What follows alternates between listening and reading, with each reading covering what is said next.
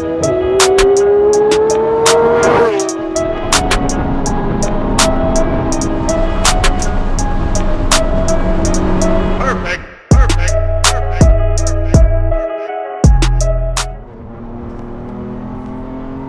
what's going on, guys? Welcome back to the channel. My name is Gabe. If you don't know who I am, I put out a lot of track content on my M3. I have a GT3 as well, and I'm going to be doing some content pretty shortly here about my E46 M3 that I've had, but pretty much never make any videos on. So stay tuned for that if you're into E46s, because that's pretty interesting stuff too.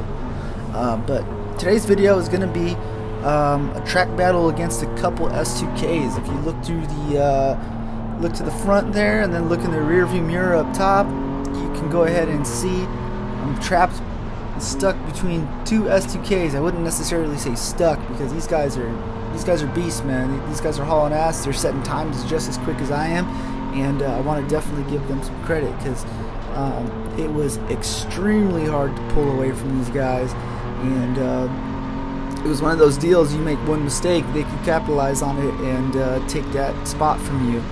This isn't a race, but it's open passing, so pretty much anything goes. Just don't be stupid, don't cause a wreck, and yeah, everybody stay safe. So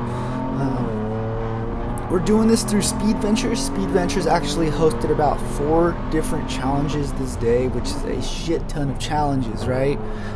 So you know, between every session there's always something going on within the session. So everyone's trying to set down fast laps right away. Everyone's trying to compete in their own deal, and it made for some good driving, for sure it did.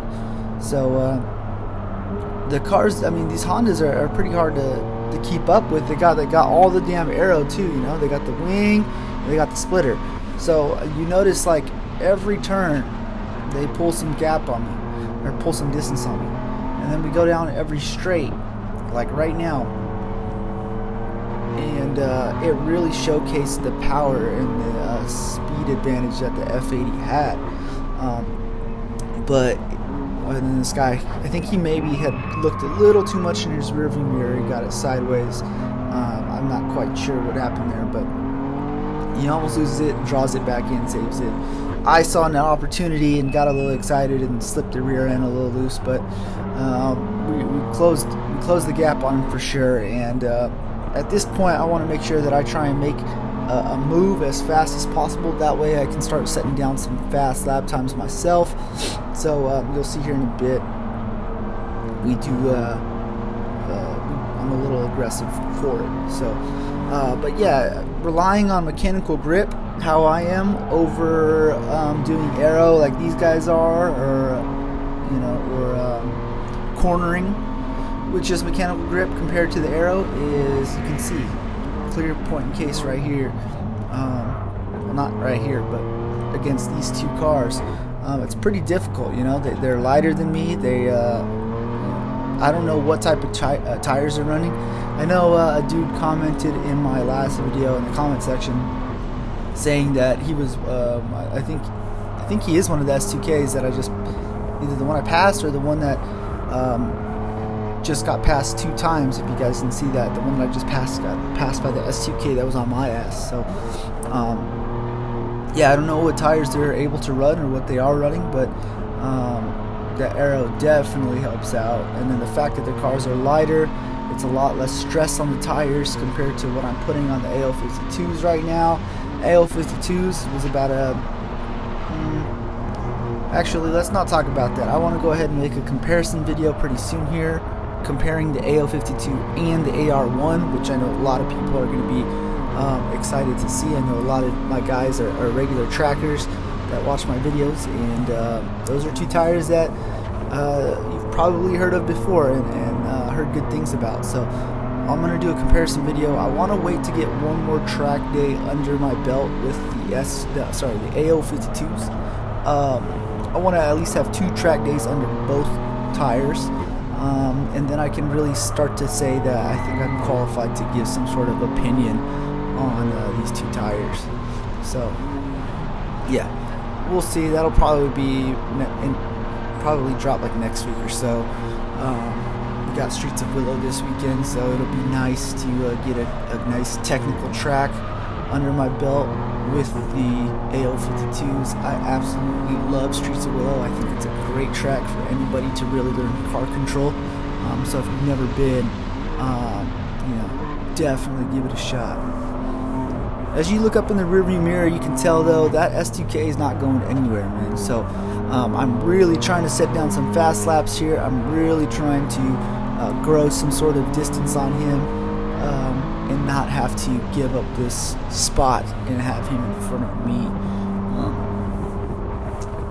But like I said, through those straights, pull some sort of lead, and it's pretty nice to have that extra power over these guys. One thing else I wanted to touch on, the overlay that I got here.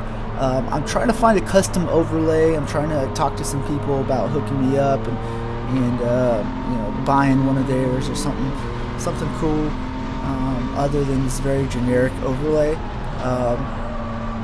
Yeah, I also put a lot more information up this time. If you guys could just drop a comment section below, let me know what you guys think is helpful and what is not helpful from this overlay. If it's fine, then it's fine, but I want to make sure that I'm putting out there, putting useful shit out there for you guys to see. I added the cooling system, the oil and the coolant, and I thought for myself it was cool to see. I don't know, maybe if you guys like that or not, but it was cool to see for me because, you know, the S55 has got a pretty robust cooling system, and looking at the data right now, I mean, it goes all day without even touching 240, you know, so it's pretty damn impressive of cooling system. The S55 we know is really just a technological masterpiece of a motor, other than a couple things. I will say that the crank hub for one, and the charge pipes for another, but I mean, if you don't tune the car, you don't have to worry about either one of those. So I mean, you might have to worry about the plastic charge pipes, but yeah, that's about it. Other than that, this motor is beautiful. It's I mean, obviously it doesn't sound the best, we all know that, but and maybe it's a little too torquey, but as far as reliability, after 100,000 miles, I'm at 105 right now, with like, you know, an insane amount of track days in the past 3 months. Almost every weekend since October I've been at the track. So yeah, pretty impressed by this car, this motor, everything about it. It's just solid. So yeah, I got nothing to say. I got nothing bad to say about the S55. For all my F8X owners out there, this is definitely something that you guys should be taking advantage of, and not just be doing street racing. I think everyone should enjoy a track day and see what it's about, because these cars are more than capable. Crossing the finish line, heading into turn 1, and we're coming up on Build Journal. If you guys don't know who he is, check him out on Instagram. He's got his own store. His name's Andrew. I've talked to him a few times now. Super cool guy, super nice, very willing to hand out advice. He's also a competitor of mine in class. He set down a 1 officially for the competition. He set down a 155.1, I think. He ended up setting down a 154 later in the last session. So I was still a whole 2 seconds off of finishing on the podium. So I definitely have my work cut out for me, and I definitely want to get some more seat time before the start of next season, because I feel like I can be there. I feel like with more seat time, with better driver mod, I could definitely be competing every event with these guys.